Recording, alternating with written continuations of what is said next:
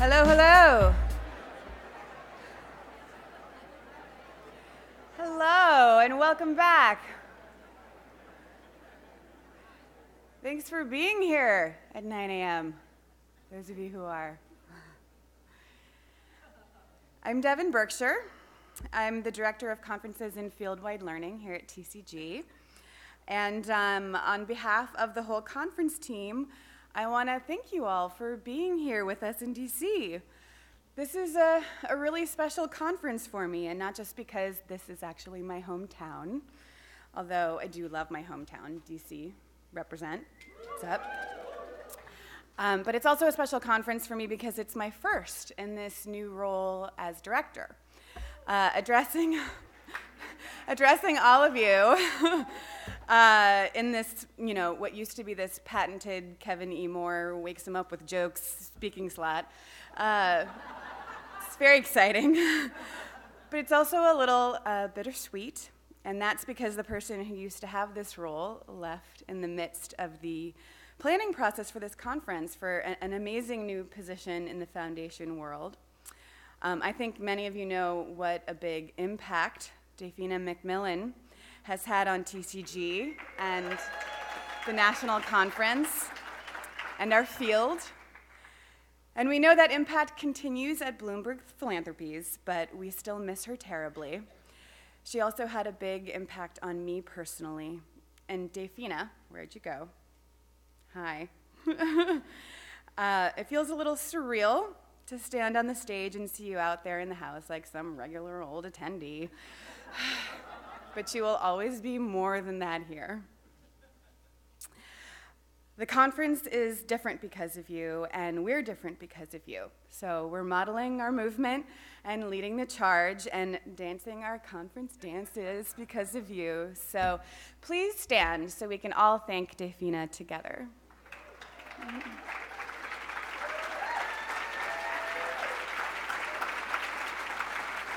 Dafina, stand.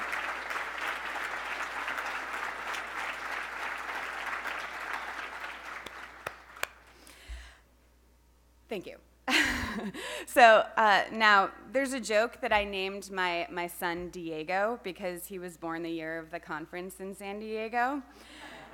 And I just want to make very clear that my daughter will not be named Washington or DC, even though DC and Diego is kind of catchy. But I hope that doesn't disappoint anyone. But I'm glad to be here, even though I can't chase after the conference crises at my usual speed.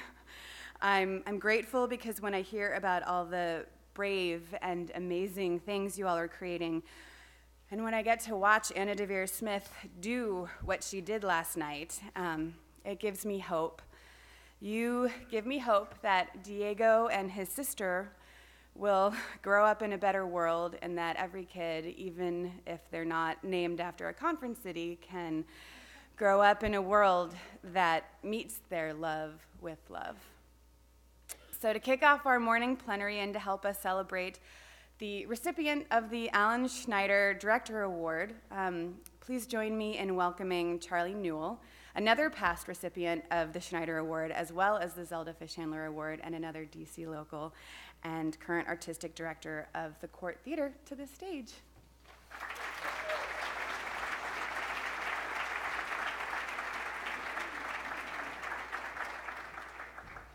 Good morning. The Alan Schneider Director Award was created in 1984 by TCG, the acting company in SDC, to celebrate Alan's unique contributions to the American theater. A leading director of the works of Samuel Beckett and Edward Albee, Alan directed the American premieres of Who's Afraid of Virginia Woolf, Waiting for Godot, and many others. He was also a lifelong advocate for new work, many of which plays we now consider classics of the American theater canon. The Schneider Award was also established in recognition of Alan's lifelong concern for the development of career opportunities for young artists, most especially freelance directors. As Devin said, as one of the Sweet 16 previously honored with this award in 1992, I was most grateful that TCG asked me to make this introduction. Doubly so, for I was privileged to bask in the fiery cauldron of Alan's process while serving as his assistant director on Pieces of Eight by the acting company, produced by Margot Harley. Tragically, This was one of Alan's final directing projects, as he was killed by a motorcycle while looking the wrong way in a London crosswalk in 1984.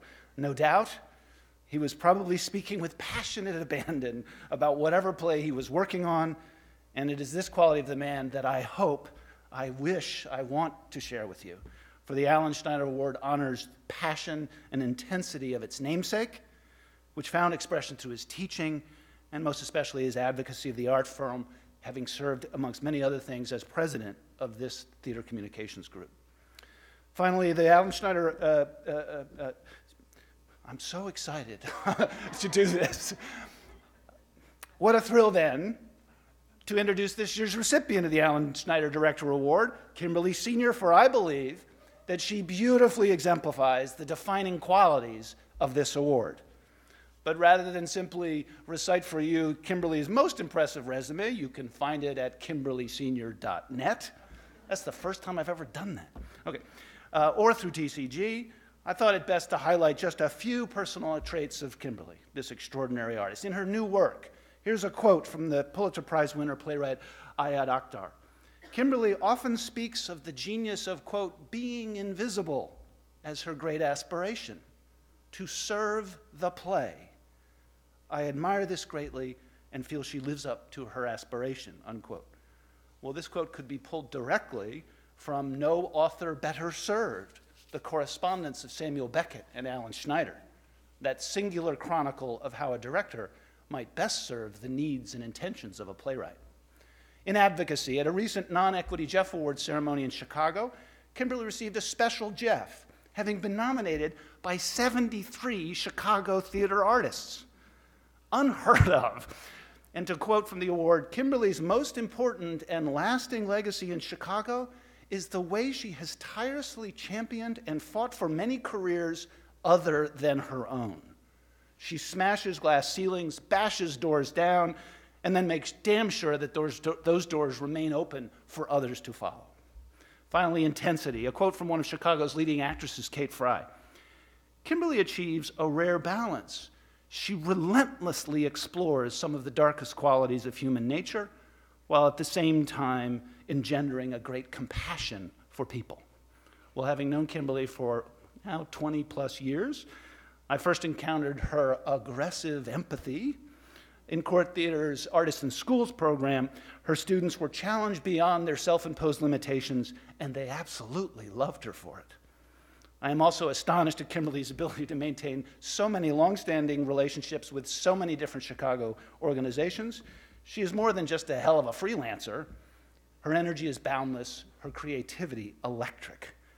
Just sit with her for a moment, and you'll feel what I mean. So now it's my privilege, my honor, I think it's here, to pull out this lovely award. And by the way, there's a cash, no strings attached cash award that comes with this wonderful award. Please join me in celebrating this year's recipient of the Alan Schneider Director Award, Kimberly Senior.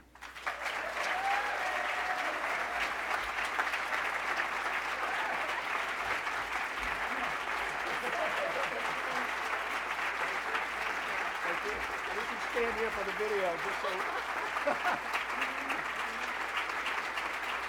There you are.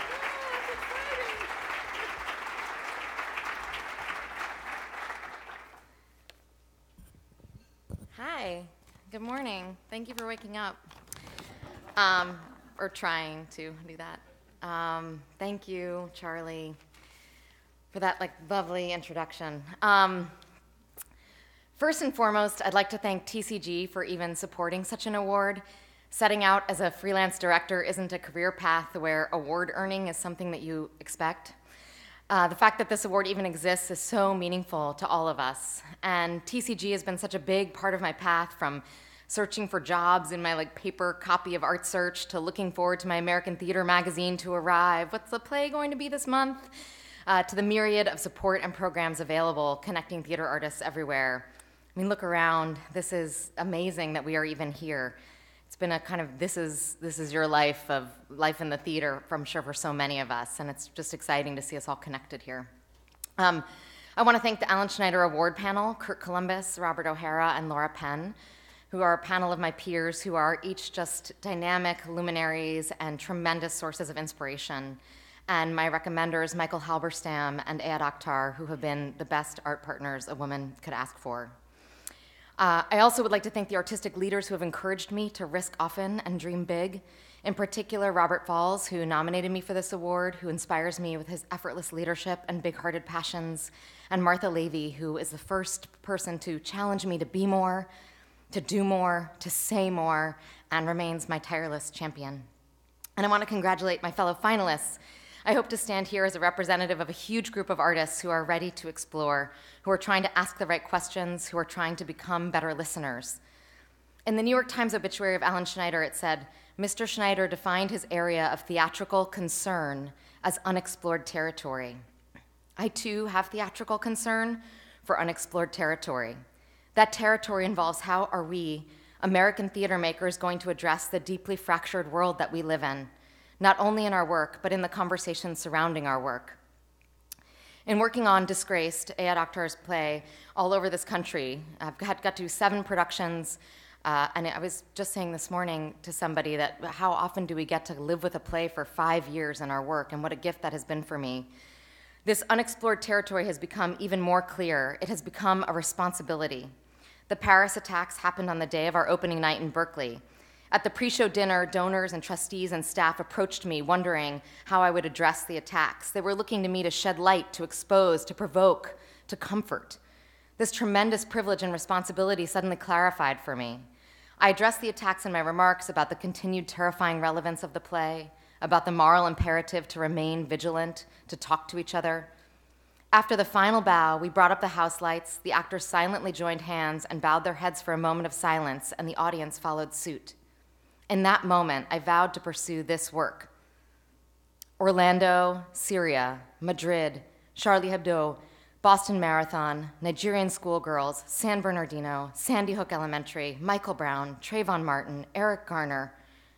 All of this has happened in the 5 years I've been making this play, and this is by no means a complete list. These signs begin to emerge from the map of unexplored territory. We need to make work that demands conversation, that expresses opposing points of view, work that challenges the artist and the audience, work that exposes these dichotomies within us. For within that fissure is where the story lies, all of our stories. Discovering that space and beginning the conversation there from a place of not knowing rather than our expertise. It is time for us to embrace our similarities and then dive into the vast abyss that divides us and see what seeds we can plant there. I now know that mentorship and advocacy are as important as our work is. It is our work. We can and we must build a better world. I would like to thank my children, Noah and Delaney. They inspire me to do better, do more. Let's seize this moment now so that our children can be asking different questions. Being here in DC is, of course, reverberating throughout this conference. The time is now. This is our moment. We must do our job.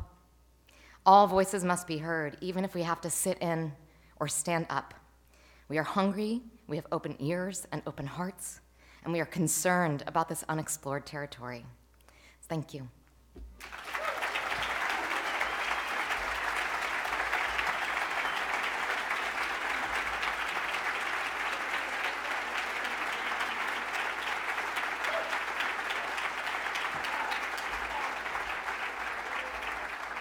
Thank you, Kimberly and Charlie. It's now my pleasure to welcome our next plenary speaker to the stage. John Maeda is an American executive spearheading a new convergence across design and technology industries. Named as one of the 75 most influential people of the 21st century by Esquire, Maeda draws on his diverse background as an MIT-trained engineer, award-winning designer, an organization executive, writing celebrated books such as The Laws of Simplicity, Creative Code, and Redesigning Leadership, the latter of which he'll be signing in the bookstore on the break right after this.